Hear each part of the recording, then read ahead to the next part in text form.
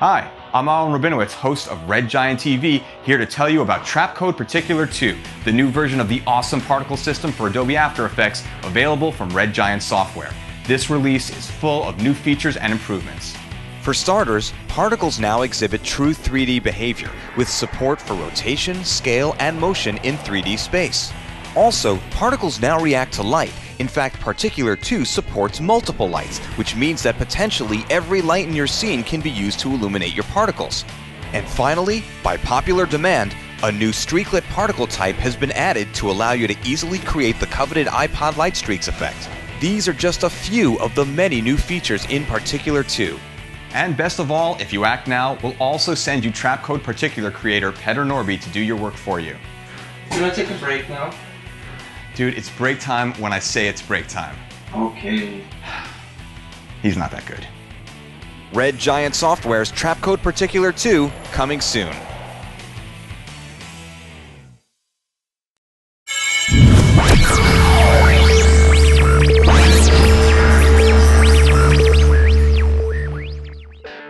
Hey, Aaron Rabinowitz here for RedGiantTV.com. In this episode of Red Giant TV, we're going to look at a fast technique for building a cool 3D picture montage that can be used as a title sequence or interstitial. Showing us this simple yet effective technique is Rob Birnholz, a 30-year veteran in the video and post-production industry. Rob, who is owner of a company called Absolute Motion Graphics in Florida, has been using After Effects since version 1, if that helps put things in perspective. That's what I call experience. He usually does all of the post work on his projects, including editing, graphic design, effects, and animation. Rob is a true one-man band with an impressive client list including T-Mobile, Walt Disney World, ESPN, Kodak, General Motors, the History Channel, Long John Silver's, KFC, Subway, and gosh, I'm suddenly really hungry. Alright, so while I go out and get a sandwich, I'm going to let Rob take over. Oh, and just a note, Rob will be using Trapcode Particular. If you don't have it, you can download a free trial version from the Red Giant Software website so that you can follow along. All right, Rob, it's all about you. Hello, everybody. Rob Birnholz here of Absolute Motion Graphics in Orlando, Florida. And I have a technique I want to share with you today that I like to use, this effect, using Trapcode Particular and After Effects to manage large amounts of still assets to create a very cool effect, very dynamic, and something that only takes 10 or 15 minutes to set up, but can be used again and again when saved as a preset. Now, very often my clients will come to me with a folder of photographs, and they say, hey, we have all these stills, and see, these are from our latest employee shindig, or what we've done over the last years. We've built up our new facility, and can you do something exciting with these? You know, something a little bit better than dropping them into iPhoto and letting a Ken Burns effect happen. The first thing that you want to do, of course, is we go to After Effects and we start off with a new project. And let's go ahead and start off by making a new composition. DV quality is fine. 20 seconds is a good length for our demo today. First thing we want to do is add a new solid. The solid can be any color, comp size, say OK, and to this we're going to add Trapcode Particular. So let's go ahead and add Particular.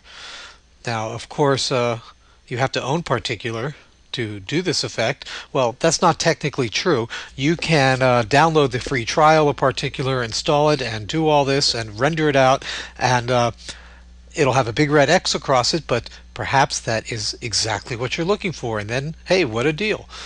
In the meantime, what we're looking at here are the defaults of Particular.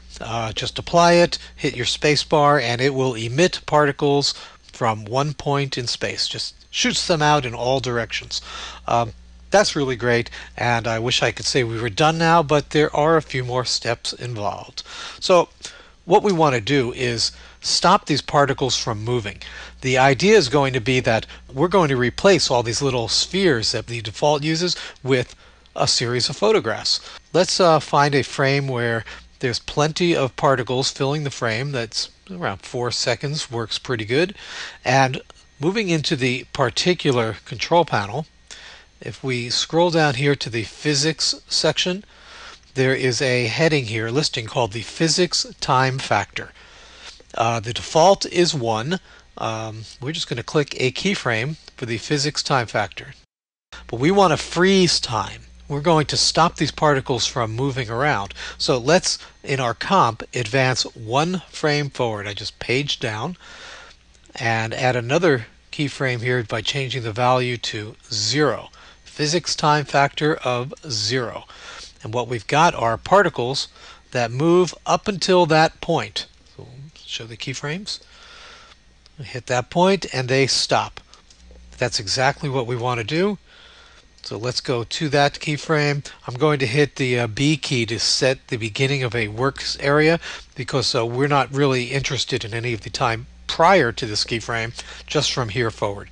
Our next step would be, well, we want to add a few photographs. We have our client photos, so let's go to our folder of photographs here. Now for this case I've got a folder that I've collected some rights-free images. There's 3 dozen in this folder, and that's plenty for this effect. Although you could have 500, 3 dozen is quite a few, as you'll see. So let's option drag this folder right into After Effects. That's a nice little tip, by the way. If you didn't know this, on the Mac, at the top of every window, those little icons are just like the real file on anywhere else on the desktop. So this folder is just like the real folder. So we option dragged it into After Effects. You always want to option drag something like that in. If you just dragged it in, After Effects would look at all the images in that folder and try to make an image sequence of them. Option drag, you get the actual contents of the folder as a folder right there in your footage window. So let's go ahead and use these things. Let's make a new composition. Name is comp2, but let's change that. We're going to call that particle source comp. Let's just say OK. And to that comp, we are going to take all of our photos and just drag them in. And there they are. I have 36 layers of photos, and it's a beautiful thing. What I would like to do, though, some of these photos here are larger than my frame. I want to scale them down because we need to see the entire photo. Some of them have been cropped in Photoshop previously. So with all of them selected, we're just going to scale them down to about there so that the entire image is not cut off by the edges of our comp frame. When using custom particles, which is what we're going to create here, they need to be only 1 frame long and then sequenced in a timeline. So let's go ahead and set that up here. Let's just select all of our layers, move ahead to frame 1, and using the keyboard shortcut Option right bracket, I'm just going to trim them. They didn't really disappear there. Let's just move in. There they are. They're now just 1 frame long each. And then, while with them all still selected, let's right-click, Keyframe Assistant, Sequence Layers, and we'll sequence them. Make sure in the Sequence Layers dialog box it's not on overlap. That's unchecked. We click OK, and we have all of our photos. There they are. Boom, boom, boom, boom, boom, boom. 1 frame long, in sequence, perfect. Let's do a little bit of housekeeping here just for the demo. I don't have enough images to fill out a 20-second comp, so we'll just trim the length of the comp to the length of the last layer. Let's go to its out point and hit an end point for the end for the work area. Under composition, I'm just going to trim the comp to the work area, and now I have a comp containing just all of my photos. Let's go back to that first comp we set up, comp number 1 with the particular layer. Now we're going to get into the meat of this. What we want to do is make a few settings in particular. So highlight the layer, go to its effect. First things first, these particles need to become photographs. So let's go under Particle, and right now the default is to a sphere, but we're going to make them custom particles. And there is a choice for custom. Now note when I hit custom and select it from the pull down, this whole little sub menu here, custom, becomes ungrayed out. We can twirl it down, and there's a couple settings here. The layer is the source. Where is our custom particle going to come from? My particle source comp, that's where they are all living. Let's drag that in. You can turn off its visibility. It's not even something has to be seen. Back in particular, the layer is the particle source comp. We get a warning here from particular that my particle layer size is too big, but really that's not important right now. We know they're big. The next setting is the time sampling. What we want to choose is random still frame, and it will make each random frame a new particle. So all those spheres have become photographs. Of course, they're very tiny right now, so we need to deal with that. Let's make their size a little bigger, the particle size in particular. Okay, and maybe even randomize the size so they're all different. That's great. Of course, they're all clumped together, so we need to make another little tweak here. And that tweak is to the emitter. Right now, all these particles were emitted from one point in space. Instead of a point, let's make the emitter a box emitter. That way we can spread out where these photos were coming from, where the particles were coming from, on different axes, such as the emitter size on the x-axis. Let's make that really big and spread them out. Let's take the emitter size on the y and spread those out. And my favorite, the emitter size on the z, and really shoot these apart. And now we've got a lot of depth. Wonderful, we have photographs here. They're all scattered in space. The cool part is now we'll animate this. So there's several ways to do that, but to keep it easy, let's just add a new camera. Say OK. One setting you want to make in the camera is to right click on it, go to the transform menu, and auto orient. Auto orient, turn auto orientation off. Okay. That will keep the camera always pointing in the same direction. Even if we move it around from left to right or forward or back, it won't swivel the camera. So let's reveal the camera's position properties by clicking the P button. And if you see the X value here, I'm going to shift and scrub on it. Let's go to the left. You can see what we've already done is we have all these photos in space already scattered for us in a pretty dynamic way. And we can go all the way to, say, to the right there. Let's make a keyframe. And if we move ahead, say 12 seconds or so, or 14 seconds, scrub all the way to the right till they pass all the way by, and do a RAM preview. And look at that, we've got a wonderful effect happening. Now, there are some tweaks you can do for demo purposes here. I'm just showing you the basics. We can go back into the particle source. One nice little quickie is add a composition layer, an adjustment layer, and to the adjustment layer, let's add an effect. And that effect for now will be perspective bevel alpha. If I crank that up and see what will end up, and we crank the contrast up, we'll get a nice little perspective border around all the pictures. And that, at least when they're overlapping, now we'll flip back to the other comp. There we go. So you'll see we have some separation in there as they overlap, and they aren't just so flat. Okay, well that's pretty cool. So we can render that out, and make sure when you render it to lossless with alpha channel, which is animation, of course, millions of colors plus. We'll call it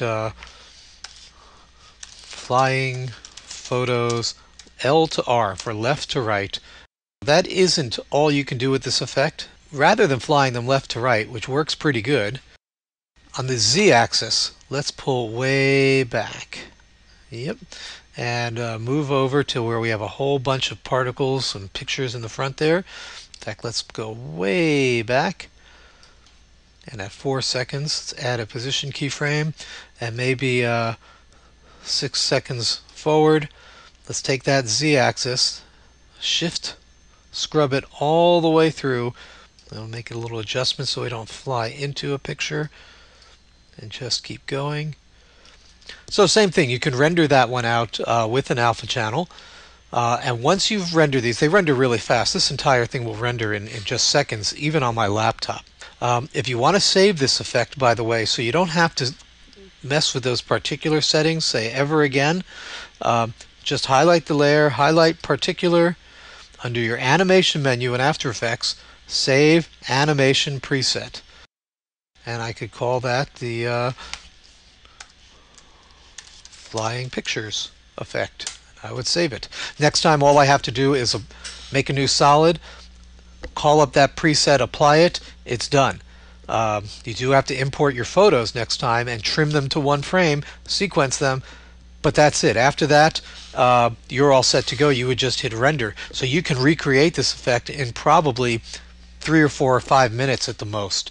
So once we render it out, the next step is we'll go to Final Cut. Here in Final Cut, what I've done is I just have a background. It's a digital juice background. I've changed its color and blurred it a little bit. I import my flying photos. This one was pre-rendered from earlier. And there's my flying photos. All you need to do is drag it in. And let's